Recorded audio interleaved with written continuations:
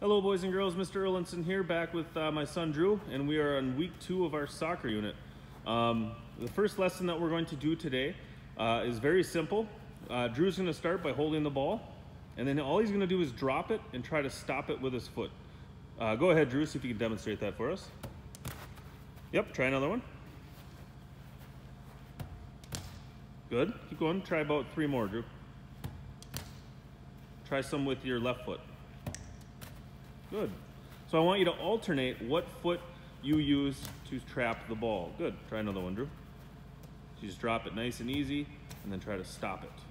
Good. For this next one, we're playing around with how to move our body and to manipulate the ball. So just like the first one, Drew's going to drop the ball, but this time, instead of stopping it with his foot, he's going to try to sit on it. Go ahead, Drew, whenever you're ready. Good. Try another one. Good.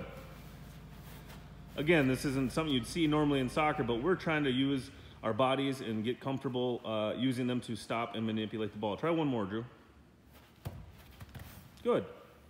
This next one, now you're going to stop it using your stomach. Go ahead, Drew. Good. Try another one. Yep. 3 more. Good.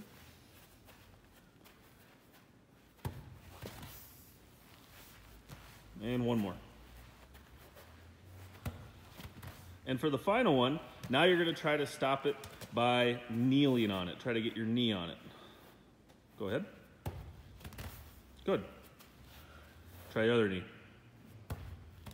Good. That's okay. Yep, slow down if you need to. Be in control. Good. For this next one, we're practicing bumping the ball back to ourselves. So just like the previous activity, when he dropped it on the ground and trapped it, this time he's going to drop it, but he's going to use his thigh just above his knee to knee it back, or to bump it back up and catch it. Go ahead, Drew. Or try to catch it. Good. Oh, alternate knees. Good. Yep, if it goes ahead, that's fine. Focus on bumping it back and forth. Good. Good. And for our last activity today, Drew's going to continue dropping the ball, but now he's going to try to use the laces on his shoe, that area of his foot, to just slightly kick the ball back up and catch it, or try to catch it. Go ahead, Drew.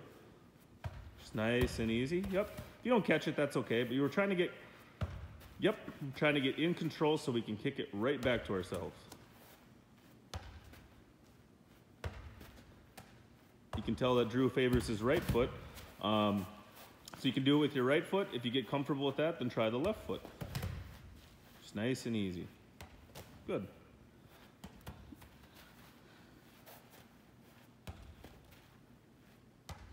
Good. Remember, use the laces part of your foot